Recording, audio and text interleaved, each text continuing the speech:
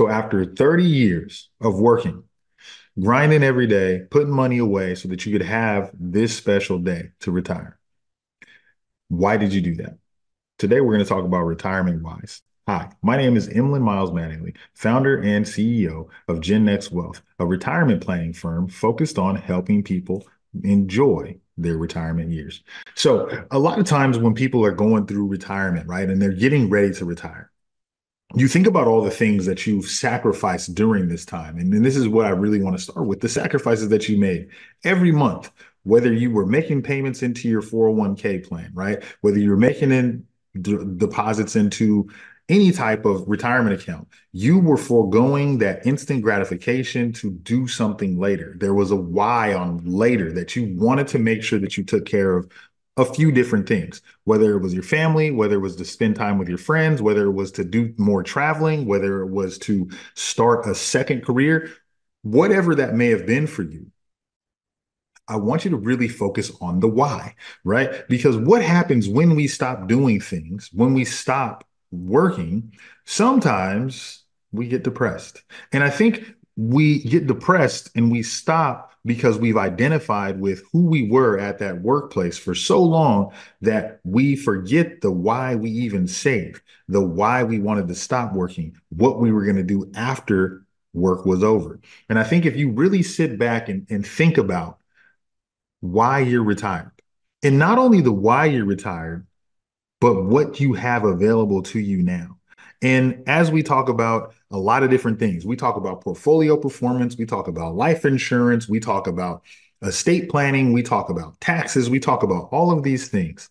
The thing that we don't talk about enough is you. And I think that what we do in this time of our life is so important because we've talked about legacy, we've talked about, what we're going to leave, we talked about all kinds of different things, but we don't sometimes sit back and think about the why I'm doing what I'm doing. And I want to go back to that. I want you to think about that. When you started 20 years ago, 30 years ago, and you were taking those deposits and putting the money away, and you were making all the sacrifices necessary to be able to do something in the future, why did you do that? There's no answer to this question. I don't have the answer. You have to have the answer, but you have to have that real conversation with yourself around the why I did all the things I did to prepare myself for this time. Right. And so what I'm saying is the why behind retirement is more important than your goals. The why behind retirement is more important than where you're going to live. The why in your retirement is more important than any portfolio return that you'll ever get.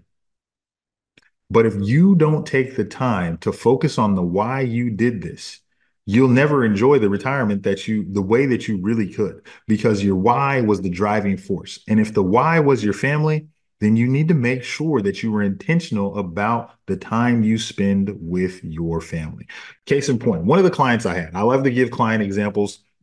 I talked about this client before, but we were sitting there and we were looking at his portfolio. We were going through doing a review, and the performance was great last year.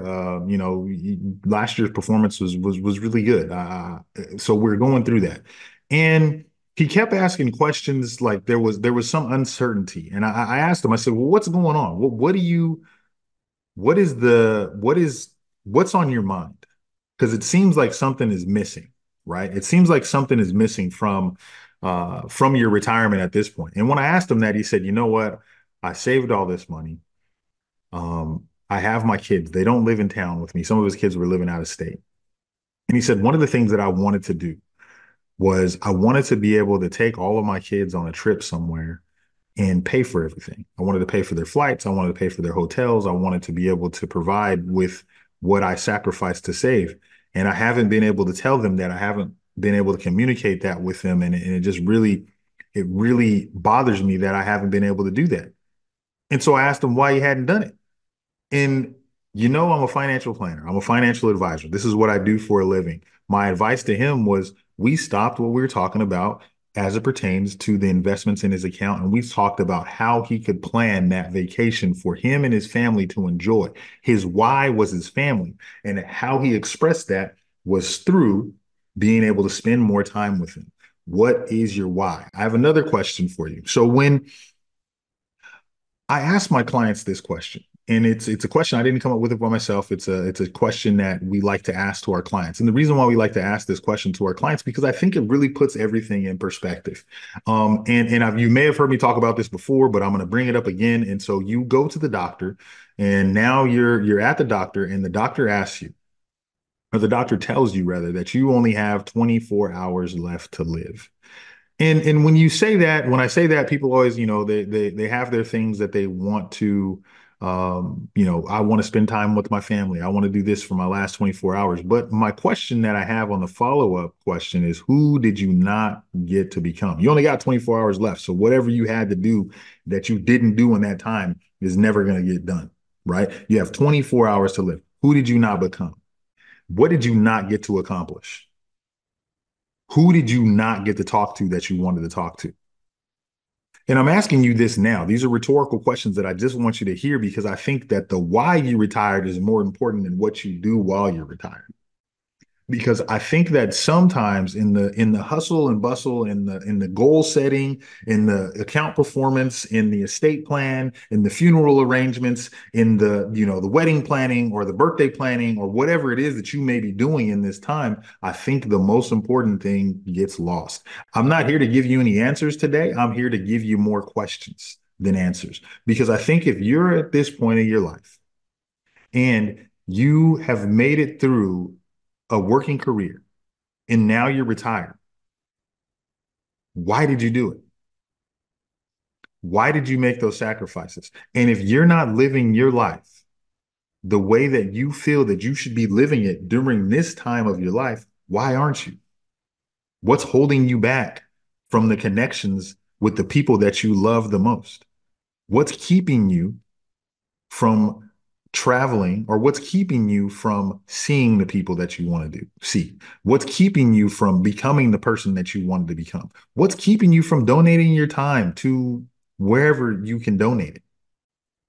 And I'm saying this with love in my heart. I feel like this was something that had just been on my mind, and I just wanted to come bring it to people and ask the tough questions. Like, you have 24 hours to live. Who did you not become? What didn't you do? Who do you need to apologize to? Who didn't you get to become? Where didn't you travel? And these are all questions with no answers because only you can answer these questions for you and your circumstance. Another thing that I wanted to bring up is just how we go about really having this conversation with ourselves. I think that if you're watching this video and you've made it this far into the video and you're sitting there and you're asking yourself these questions, I'm going to say, pull out a piece of paper, write down your why. Don't apologize for anything in there. Just write down your why. It might not sound the greatest. I want you to pick up a pencil and I want you to write your why. And when you write that why, go out and execute on that why. That's all I got. That's all I got. As you know, my name is Emlen Miles-Mattingly. I'm the host of this show here. If you like this type of material, if you like this real raw material, where we're just going to ask you questions, please hit the like button, share it, subscribe. Let us know what you think about this. But this was something that I just had to get out. Why did you retire? Finding your retirement why. And it's not that you need to re-find it. Sometimes you just need to be reminded of it. Remind yourself why you did this. Until next time.